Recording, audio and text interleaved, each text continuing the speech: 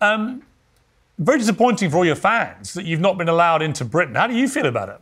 Man, I'm devastated. As you guys say over there, I'm gutted. By this whole situation. I put a lot into this tour. This is my 25-year anniversary of my first album, Venni Vetti Vecci. And so, I wanted to give my fans something special, a really nice thank you for the 25 years of them being with me, throughout my career, just to support. And I thought it was a goal, Piers. I thought everything was fine. Thought the visa was, being cleared, and then at the last minute, I find out that it's not. And it really sucks because the people who get hurt the most are the fans. They bought tickets. These venues were sold, 85, 90% sold out.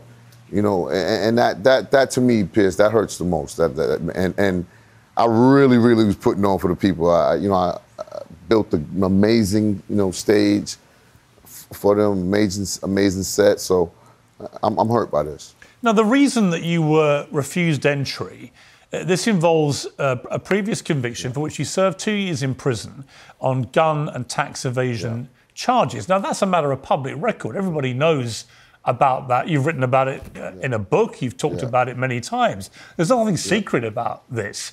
Why is it only right at the last stage? Let me just put a correction in there, Piers. It was failure to file taxes. Okay. It's a little bit different from evasion, but go ahead. No, it's important to get it right. So, look, for those who don't know your story, just explain quickly what it was that got you that criminal conviction and the prison sentence.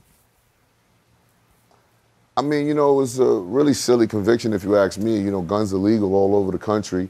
People can get them now with minimal to no background checks, in certain cities and states out here in America. So it was a really silly conviction.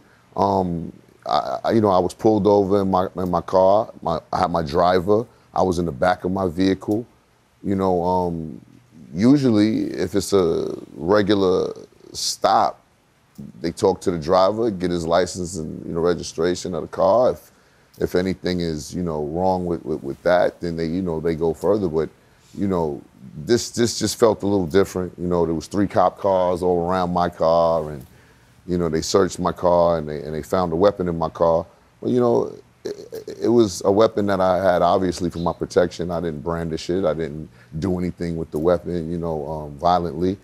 And so I served 2 years in prison for that, and because New York gun laws are very, very strict, and that too needs to be talked about, on a different level, how we can, maybe reconstruct some of these laws, even out in London. Maybe there's something we can do to talk about, how artists can be let into the country, should be let into the country, especially after they haven't committed a crime in over 10 years or they haven't been in prison in over 10 years, and so I'm just thinking that this needs to it needs to be taken a step further, and somebody needs to fall on the sword for this, for all artists to be able what I'm curious get about into the country.